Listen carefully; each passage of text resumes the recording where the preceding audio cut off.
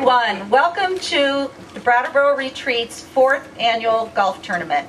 My name is Betty Abrams. I'm a member of the Brattleboro Retreat Board of Trustees, and on behalf of the board, I want to thank you all for your support of this great event. Not only is it fun, but it's very important in that it raises funds for our children's therapeutic recreational program. This morning I woke up on Truro, Cape Cod, where I'm vacationing. My wife gently nudged me and said, "Robbie, you got to get up. You got a long drive ahead of you." And then she said, "How are you going to make your 60 seconds memorable?"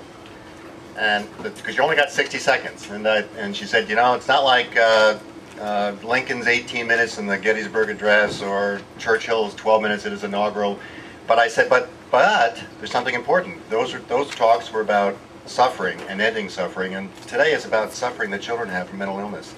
And you're all here to help us end those days of suffering that these kids have. And we couldn't be happier or more proud of you coming out and sponsoring us. So I want to thank you very much for doing that. And remember that child's work is play. And our therapeutic services allow these kids, many of whom have never really learned how to play, to learn how to play so they get back to being kids again. And that's why you're here. And so when you're out there playing, you can sort of think to yourself what a memorable thing you're doing today to bring play back into children's lives. So I greatly appreciate it. Have a great day, have fun, and keep your heads down. Thanks.